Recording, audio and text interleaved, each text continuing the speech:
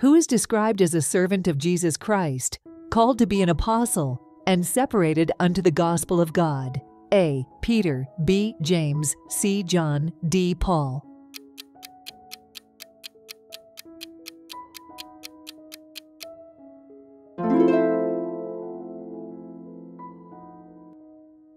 Romans 1:1, Paul, a servant of Jesus Christ, called to be an apostle, separated unto the gospel of God.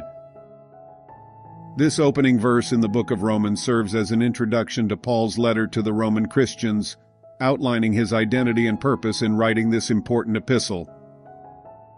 Who is referred to as the Son of God with power, declared as such by the resurrection from the dead? A. Peter, B. David, C. John, D. Jesus.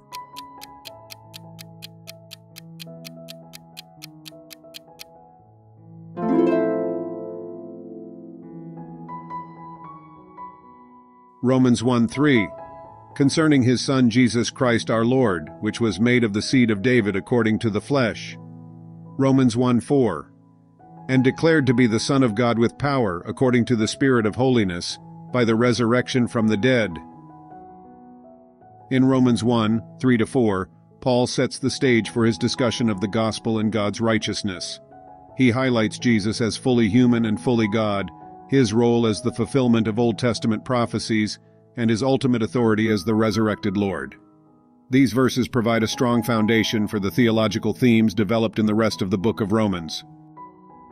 To whom does the greeting extend in the opening of the letter? A. To the Romans, B. To the Corinthian, C. To the Ephesians, D. To the Galatians.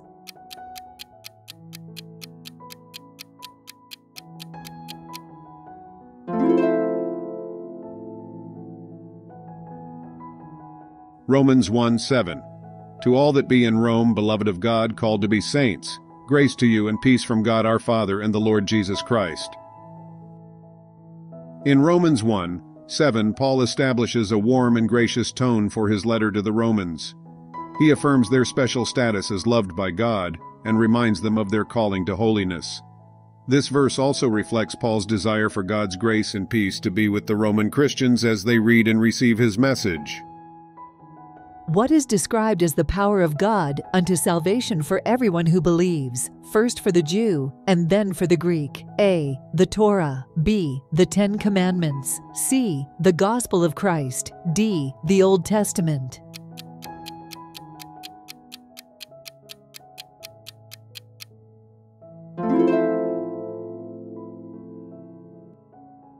Romans 1:16, for I am not ashamed of the gospel of Christ, for it is the power of God unto salvation to everyone that believeth, to the Jew first and also to the Greek. In Romans 1:16, Paul conveys his unwavering commitment to the gospel as the power of God unto salvation. He underscores the universal nature of salvation through faith in Christ and the historical progression of the gospel's dissemination. This verse is central to Paul's message and his mission to share the good news of Jesus Christ with the world. How do the just shall live, according to Romans 1:17? A. By good deeds, B. By knowledge, C. By faith, D. By prayer.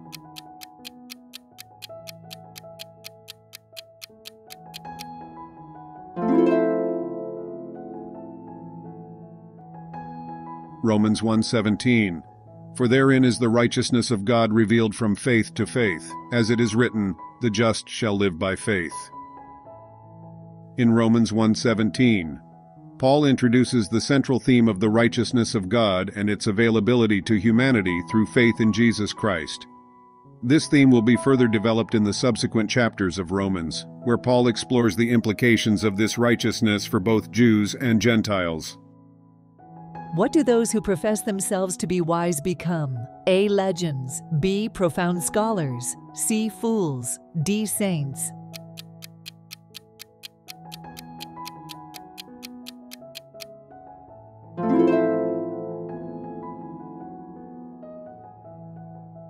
Romans 1:22, professing themselves to be wise, they became fools. In Romans 1:22, Paul is addressing the spiritual condition of humanity and the consequences of rejecting God. He uses this verse to underscore the irony of those who claim wisdom but, in their rejection of God, ultimately demonstrate foolishness in their choices and actions. This sets the stage for Paul's discussion of the need for salvation through faith in Christ. What did some people worship and serve more than the Creator, thus changing the truth of God into a lie? A. Idols. B. Money. C. The creature. D. Angels.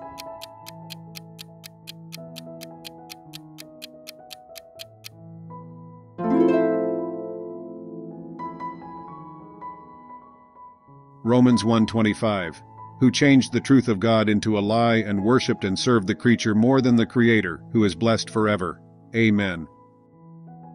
In Romans 1:25, Paul is addressing the spiritual condition of those who have turned away from the worship of the one true God and have engaged in idolatry. He highlights the consequences of such actions, which involve the exchange of truth for falsehood and the worship of created things. This sets the stage for Paul's broader discussion on the need for salvation through faith in Christ. Romans 1:27 describe a behavior where both women and men engage in actions that are against nature. What did these men and women lust after? A. Material possessions. B. Power and authority. C. One another. D. Righteousness.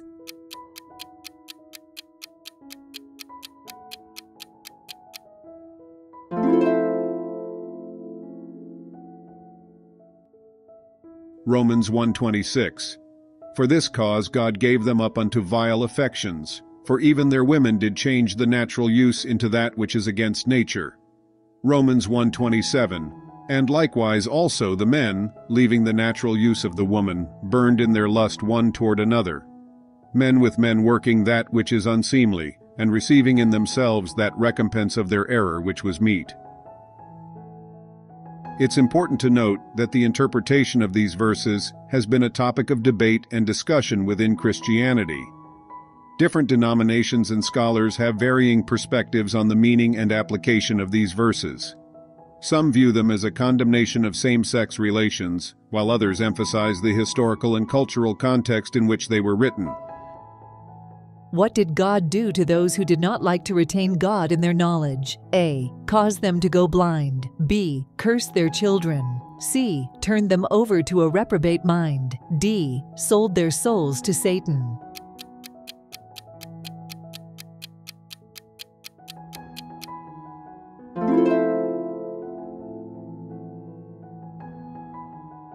Romans 1:28. And even as they did not like to retain God in their knowledge, God gave them over to a reprobate mind, to do those things which are not convenient. Romans 1:28 serves as part of Paul's larger argument in Romans, where he outlines the sinful state of humanity apart from God and the consequences of turning away from Him. It underscores the idea that rejection of the knowledge of God can lead to moral degradation and unrighteous behavior.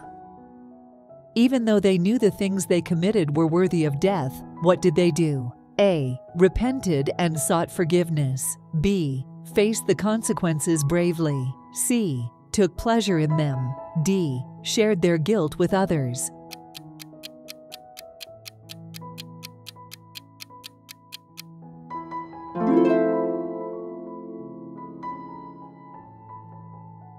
Romans 1:32 Who knowing the judgment of God, that they which commit such things are worthy of death, not only do the same, but have pleasure in them that do them. Romans 1:32 serves as part of Paul's larger argument in the book, where he outlines the universal need for salvation and the consequences of human sinfulness.